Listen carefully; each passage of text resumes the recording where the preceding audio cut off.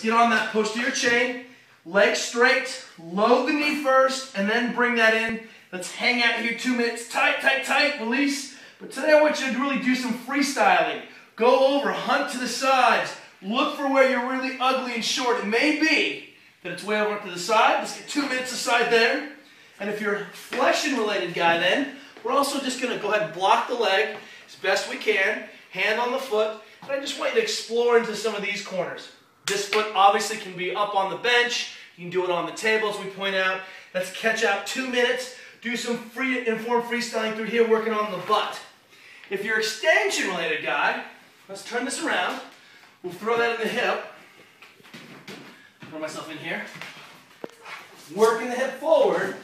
Let's do kind of classic Samson stretch. Squeeze the butt. Don't overextend to get the piece. This is a broken position. Hang out. Open up the psoas a little bit. Let's spend a couple minutes on here.